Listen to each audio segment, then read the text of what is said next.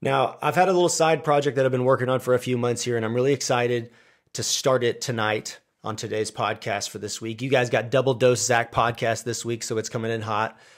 But I'm starting adding these 4Fs into our future podcasts here inside of Operators Association. It's been, frankly, a really fun project for me. It's also been really easy for me to focus my attention following this 4F framework that I'm about to explain to you. You know, truthfully, I've been focusing on these four because it's been super, super easy for me to be successful and be able to write the parameters. And I truly believe that if you follow these 4Fs, that's going to really help framework a lot of the podcasts and the content that you're going to hear from us. It'll put you in a much more successful way and shape and opportunity to pass selection at AllSoft.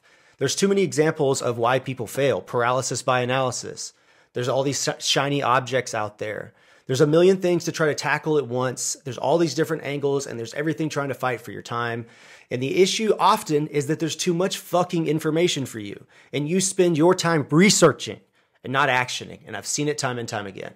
We need a framework to move forward with anything. That's why this 75 hard challenge that myself and Chris Henderson and I think about 5 or 6 other people in the accountability call are finding that out right now. It's been great, frankly, for me. But these 4Fs are going to be our framework moving forward. And honestly, I'm very excited to show you why.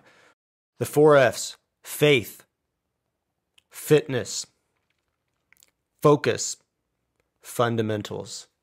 You know, today we're going to begin with focus. We're going to understand that you must evolve for what's upcoming in your life. You actually have to change. And that's really not a bad thing, even though it sounds kind of weird.